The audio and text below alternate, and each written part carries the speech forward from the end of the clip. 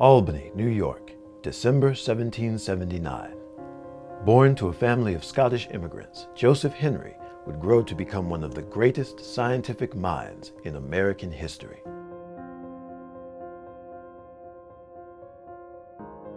Along with his contributions to science, Henry is known for serving as the first secretary of the Smithsonian Institution.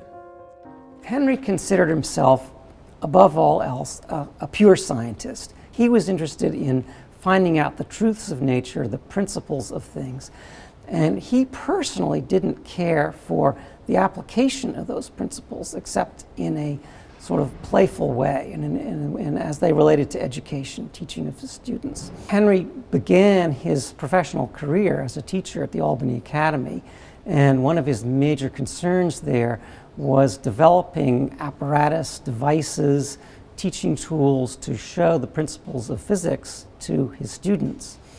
And he knew, he had earlier had some acting experience, so he knew that an impressive demonstration would be much more effective in capturing the interest of his students than just a lecture without any kind of experimental illustration.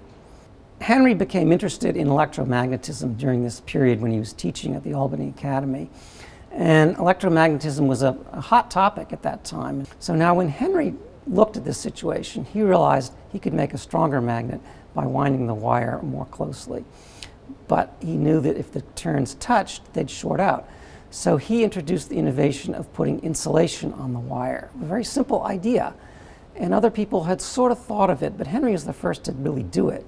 And that allowed him then, he made his insulated wire, he was able to wind his wire around very tightly. And not only that, he could put extra layers on top. And with those two combined factors, he could make very strong electromagnets, much stronger than any that existed before his time. This is a magnet that Henry built for Yale College in 1831. The core of it weighs 82.5 pounds, and the magnet was able to sustain a load of 2,000 pounds, 1 ton. Henry developed his electromagnet and realized that one of its applications was that it could be controlled at a distance through a long wire. And he came to that realization based on its actual design. So to demonstrate this for his class at Princeton, he set up in his lecture hall an electromagnet with a wire and an arrangement by which he could ring a bell at a distance in the classroom to demonstrate the principle. But this was purely a theoretical conception. He had no idea that this could become commercially successful. Henry personally very much enjoyed searching for scientific truth. He got a thrill, really, out of discovering something new, creating or demonstrating a new effect. Henry's work in electromagnetism played a role in many other innovations, such as Samuel Morse's telegraph and Alexander Graham Bell's telephone. Welcome to the electricity collections. This is our storage area here at the National Museum of American History.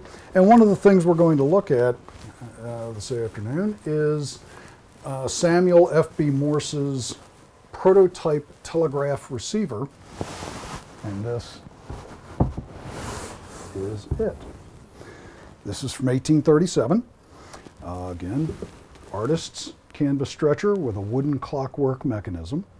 And what Morse is borrowing from Joseph Henry is the electromagnet design.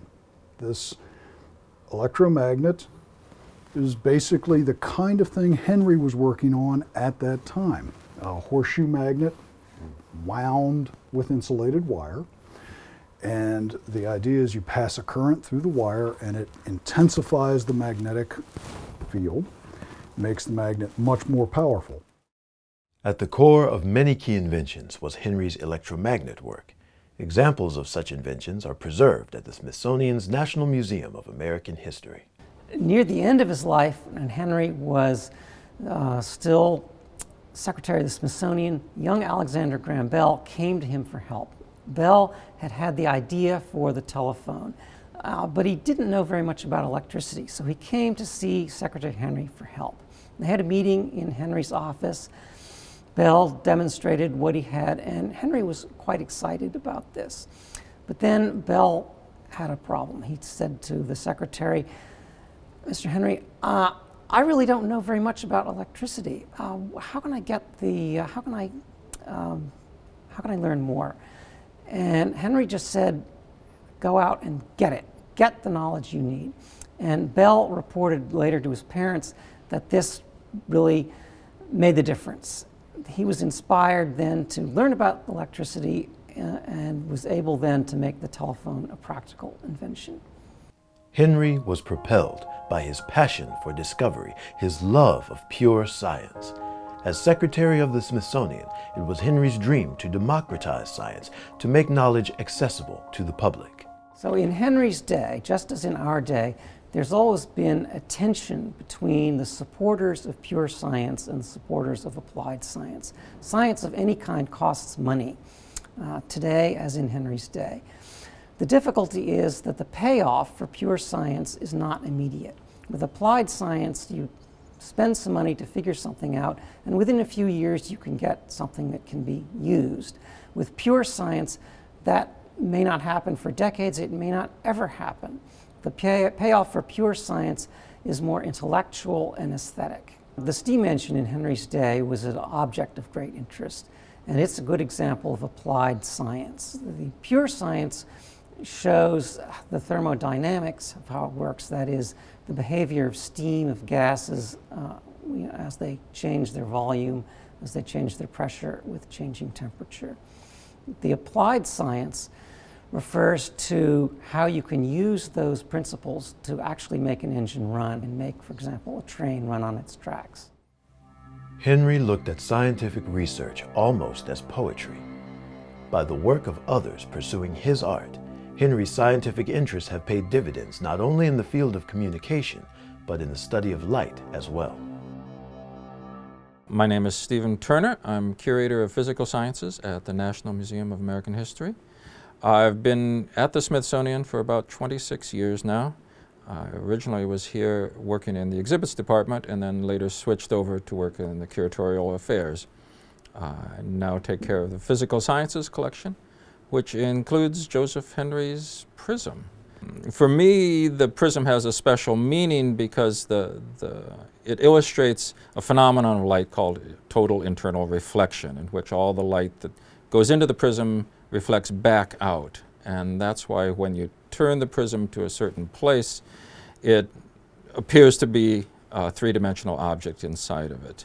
In particular, Henry was interested in light because light was sort of the new frontier in physics at the time. The wave theory of light had just finally become established in Europe, and Henry was anxious to bring this new information to the United States. As the first secretary of the Smithsonian, Joseph Henry saw himself as having an important role in American science, that he not only wanted to establish the Smithsonian as an institution, but he wanted to promote scientific knowledge within America. He thought that it would lead to progress in America and make America a better democracy. Given Henry's interests, what would he think of today's cutting-edge imaging technologies? Here at the Smithsonian Institution, a team of 3D digitization coordinators known as the Laser Cowboys carry on Henry's dream of democratizing science through their work in laser scanning and 3D printing. So all laser scanners are a little bit different, but in this instance, a laser beam bounces off this 45-degree angled mirror, off of an object, back into the sensor. The mirror actually rotates, and then the whole entire scanner will slowly rotate as well. So you're actually capturing in a spherical direction. So you can scan entire rooms, archaeological digs, exhibit halls, really large things with a scanner like this. So essentially what we're doing when we document an object in 3D is taking millions and millions of measurements. Just like in the past when somebody would take an individual point-to-point measurement with a pair of calipers or a tape measure. In order to take it to the next step, we use computer software to essentially connect all the dots. So we have millions of points, we connect all the dots, and we create a virtual surface. And that virtual surface can reflect light. We can then calculate volume. If we wanted to 3D print the object, we could do that at this point. So that's really the strength of 3D scanning and 3D objects, is once you've sort of invested the time and the resources into creating a 3D digital surrogate of a Smithsonian object or research site, you have many possible deliverables. You can create a 3D print for a scientific inquiry. You could put that object up on the web so people can spin it around and take measurements with it. So if you're not able to come to the Smithsonian, you could still get access and experience an object virtually. So one of the most exciting implications of 3D laser scanning is the ability to 3D print replicas. So here we have a 1:1 scale replica of Abraham Lincoln's life cast. This is printed in a plaster-like material with very high resolution. And perhaps more exciting than a 1:1 replica, which can be quite expensive to create, is the ability to create smaller replicas in lower cost materials. So here we have a replica made in a 1:4 scale. And this is made out of ABS plastic. So this is only a few dollars to print. Additionally, the 3D printers are actually very low cost as well, only a couple $1,000s in general. So this means that enthusiasts at home or teachers in the classroom can implement 3D printing technologies quite easily now. So with 3D printing, you start out with a 3D model. That 3D model is sometimes 3D scanned. So we take our scan, we input that into 3D printing software, and it essentially slices it into many, many 2D layers. This isn't too far off from a 2D printer you have at home. In this case, this printer extrudes a thin layer of plastic, one layer at a time, hundreds or sometimes thousands of times. So each time it extrudes a 2D layer, the bed drops down a fraction of an inch essentially, and prints another layer, and so on until you have your fully three-dimensional object. Okay, so in the past few years, we've seen the democratization of 3D printing happening in a really big way. And so those two things combined, we think, are going to be really powerful. So the democratization of 3D capture using simple input devices like a cell phone, an iPad, a point-and-shoot camera, combined with a low-cost 3D printer, that's two really powerful technologies that are sort of just beginning to come together in a big way. So that has huge implications for museums and for the world, I think. Today, as in Henry's day, knowledge gained through scientific research informs cutting-edge innovation in ways that we can only begin to imagine. It's interesting to think how Henry would have seen what we're doing today, because electromagnetism and light all being related, his interest in it is a pure science, but his faith that someday it would evolve into a new technology, a new tool for people to use, is borne fruit in the new imaging that we're seeing, the three-dimensional imaging that we're seeing done at the Smithsonian. So I think he would feel both proud and somewhat inspired that his work bore such engaging fruit.